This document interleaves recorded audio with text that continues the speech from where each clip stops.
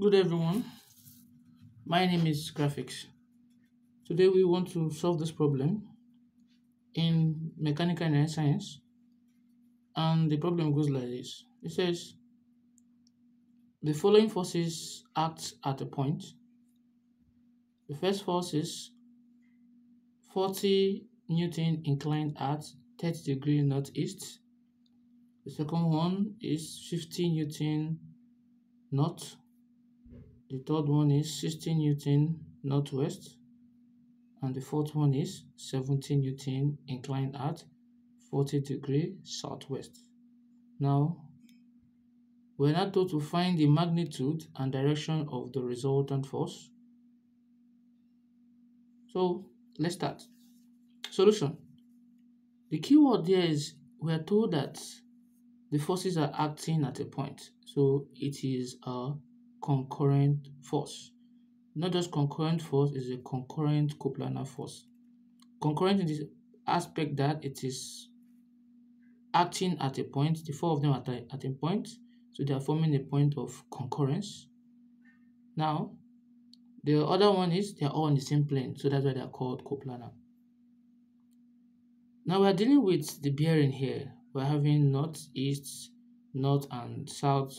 So what you do is you draw your four cardinal points. When you draw four cardinal points, you draw your y-axis and you draw your x-axis.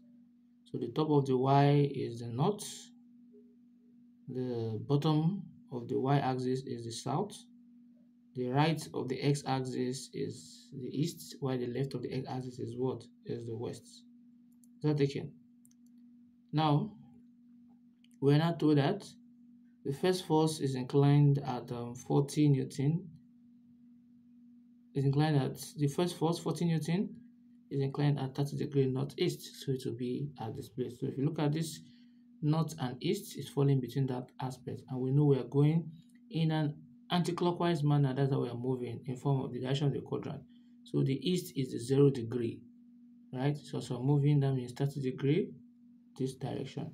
So this is my first force here, 30 degree northeast. So we say northeast means you're starting from the east. The east is 0 going towards the north. Are you with me? Now the next one we have here is 50 Newton north. So the 50 Newton is the force and it's going north. So going north, I'll put my arrow there to show you the force, right? So I'm removing the north there and I'm putting an arrow. So it's going towards north. That is 50 Newton north. Then the next one is 60 Newton northwest. Now we're not told, we're not given any angle. The other one was 50 Newton north, right? So it's acting 90 degree. While this one we're talking about is 60 Newton northwest. So we're not told whether it is 30 or 40, but we're told northwest. So northwest is falling between north and west. And north and west is 90 degrees. So it means northwest is what? 45 degrees. So the angle there is what? 45 degrees. Now the next one is 70 Newton inclined at 40 degree southwest. So we're starting from the south, right? We're starting from the west towards the south. So that is 40 degree inclined to the west towards the south. That's what it means. So that's what we have there. Now we're now told to find the magnitude. So before we can find the magnitude, we need to bring all the horizontal, we need to resolve all the force, because some of the force, especially the 40, the 60, and the 70, they are all inclined forces. So we have to resolve it. So I'm going to resolve it. Now look at the north and east. There's a force of 40 Newton inclined at 30 degree. Now, if I bring out north and east out this way, so I will say that this is the horizontal component, so it will be 40 cos 30, and the vertical component here will be 40 sine 30. Now you've been wondering, how did I get this? You can easily click on this link above at the top right corner of the screen. You click on it and you will get more explanation on that, right? So we have this, we've resolved that force to give us this. Now the other one again, talking about in the part of the northwest. Look at that force. If I bring out the northwest out this way, right? The vertical is sine, the horizontal is cos, only because it is inclined at the horizontal axis. So we now write 60 cos 45 at the vertical, 60 sine 45 at the vertical, and 60 cos 45 at the horizontal, this way.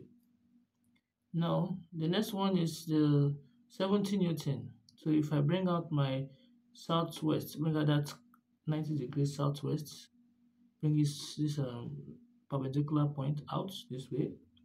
So the horizontal will be 70 cos 40 is cos because it's horizontal, and the vertical will be 70 sine 40, right? This is what we have now. Now what we've done, we have resolved the forces. They call it resolution of what? Forces. So we don't have business with inclined force. We only have business with what? Perpendicular. We only have business with vertical and horizontal component, right? So any inclined force, we ignore them now. Now, if you look at this, we said we should calculate for what? The resultant force. And the resultant force, R, is giving us the square root of summation of f of x squared plus summation of f of y squared, right? So for we to calculate the resultant force, we need to look for the summation of f of x and summation of what? F of y. So let's look for summation of f of x now. So the summation of f of x will be the addition of all the horizontal components. That's what it means. F of x means force lying along the x-axis. So we have the 40 cos 30. This is facing the right, so it is what? Positive. Any force that's facing the right is positive, while the one facing the left is negative. So the next one we have 60 cos 45. So the arrow is facing the left hand side, so it is what? Negative. And the next one is what? 70 cos 40 is facing the left hand side, so it's what? Negative, right? Now if you punch your calculator, you get to understand that 40 cos 30 will be 34.64 minus 60 cos 45 is 42.426 minus 70 cos 40 is 60.62. So when you do your calculation very well, you're going to discover that 34.64 minus 42.426 minus 60.62 give us minus 68.406 Newton. That is the total force along the x-axis. They call it the net force along x-axis, right? Now the next one we have here is we look for the summation of Fy, that is the vertical component. Now if you look at this now, we have 40 sine 30 facing upward, which is positive because it is facing upward, plus 50. Look at that one acting along north is the vertical force also, so plus 50. Now plus 60 sine 45 is also positive, right? Now the next one is 70 sine cos, 70 sine what? 40. Now it is facing down, so it will be negative. So when you punch your calculator very well, you discover that the 40 sine 30 is giving us 20 plus 50 plus 60 sine 45 giving us 42.626 minus 70 sine 40 is giving us 44.995. So that's what we have.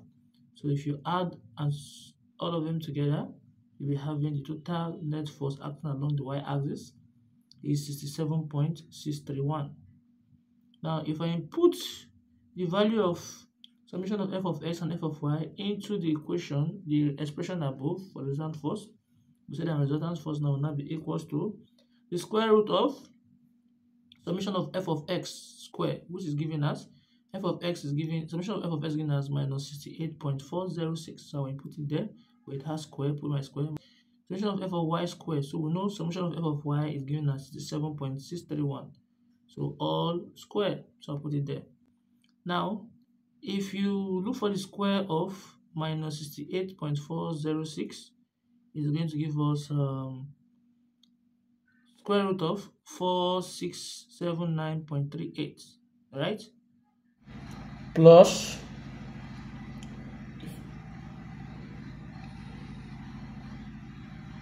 4573.95. Now, if you add both of them together, you'll be having the square root of 9253.33, which will now give us the square root of 9253.33 will now be 961.19 Newton. Next, we need to calculate for what? The direction, which is also called the sense. And since it's a coplanar concurrent force, we know that tan alpha will be equals to what? Summation of f of y over summation of f of x, right?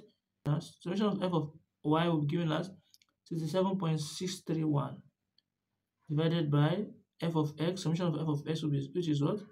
68.406, or negative 68. This is an angle. I'm ignoring the negative now. Now, when I divide both of them, I am going to be having,